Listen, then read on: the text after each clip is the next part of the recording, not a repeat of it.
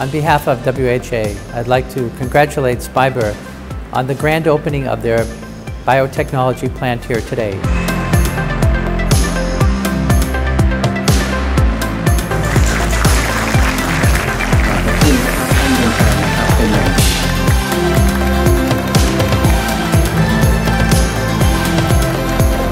The SPIBER investment is going to have a profound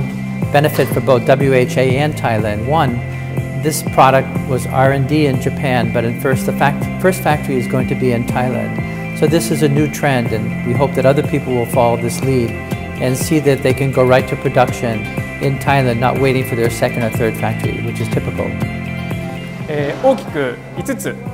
理由があります。で、1つ目は、タイランドが、砂糖を、大量に生産している国だからです。僕たちのプロセスは、お砂糖をですね大量に使ってタンパク質を作るというプロセスになっているので、砂糖が豊かな、タイランドを選びました。で2つ目なんですけども、BOI という、優れた、海外企業への恩典制度があります。法人税であったり関税が免除されるというものなんですけども、その、恩典がですね非常に良いと思ったので、タイを選びました。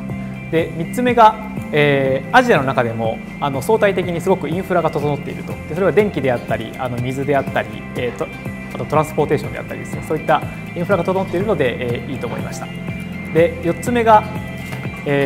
タイランドで高度人材が非常に多くいるというところがありまして、僕たちは生産だけではなくて、開発の方も取り組んでいきたいと思っているので、そういった高度人材がたくさんいる国を選びたかったというのがあります。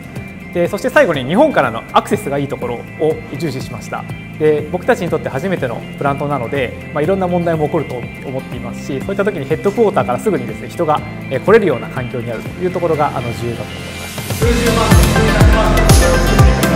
いう話をしてまして。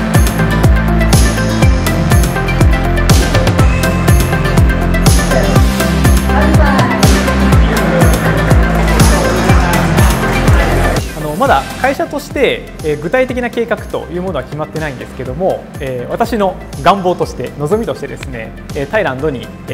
ァイバープラントも持ってきたいというふうに考えています。で今タンパク質の粉を作る工場は今回作ったんですけども、今繊維を加工するマシンはですね日本にしかないので、それを日本に輸出をするというふうな状況になっています。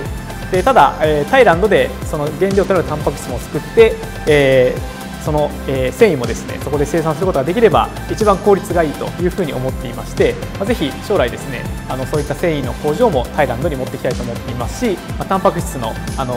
原料を作る工場もですねもっともっと拡張させていきたいというふうに思います。